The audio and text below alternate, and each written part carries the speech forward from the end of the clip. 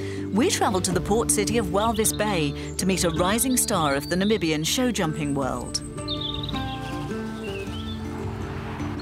I normally talk a lot with my horses. That's one of the things I do all the time. If I'm riding the horse, I sort of tell him something like, hey boy, come on. If we go into a difficult class, I'm like, hey boy, come on, no, we're here. No, we need to show that we belong here. We can't just ride here and fool around. And the feeling is it's incredible actually. Sometimes we riders, we take it for granted, like when we sit on the horse, because there are people actually that would actually kill to be on the horse, just to get that feeling. 20-year-old Salom Nghinamito is a two-time national showjumping champion. He was born on the 10th of August 1996 in the remote northern Ohangwena region bordering Angola. His story began when his father Thomas travelled 900 kilometres south to Walvis Bay in search of work. The Gebhardt family, who own the Walvis Bay stables, offered Thomas modest accommodation and a small wage in return for his work as a stable boy.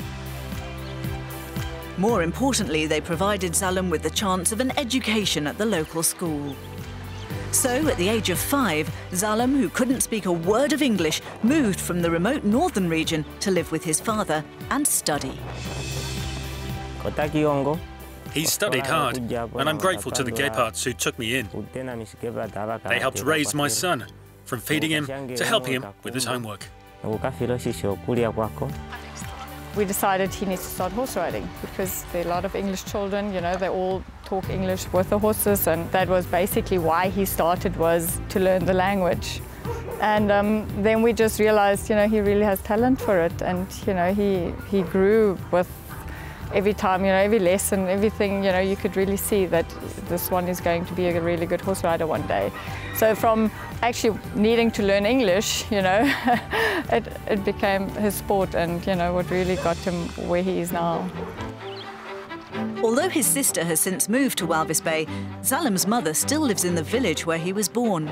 But Salom adopted 2 female role models, Ute and her sister Susie, who is the manager of the Equestrian Centre and has been instrumental in his success on the horse.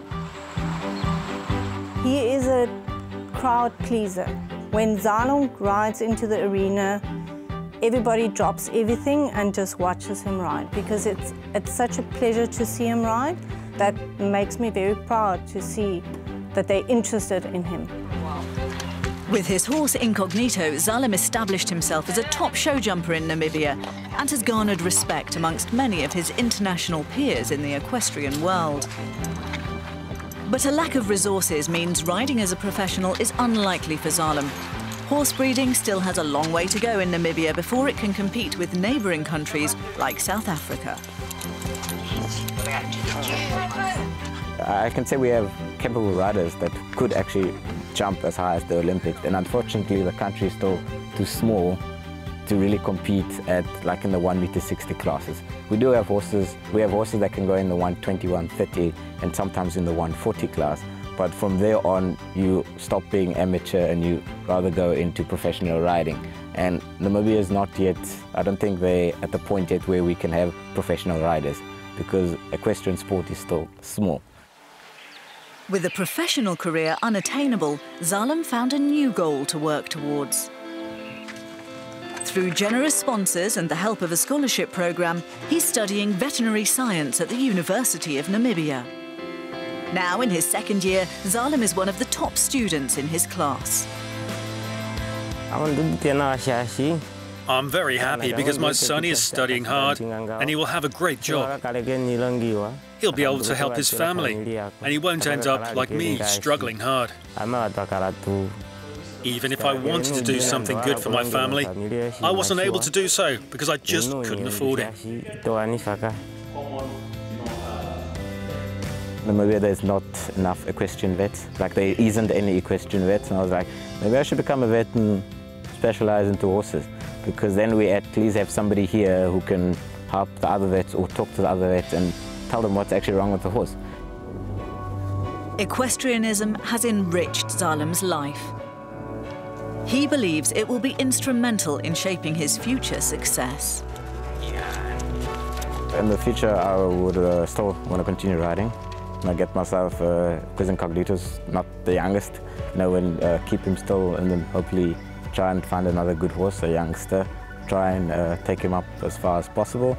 And I would like to work, probably open up a vet, animal equestrian clinic somewhere here close by.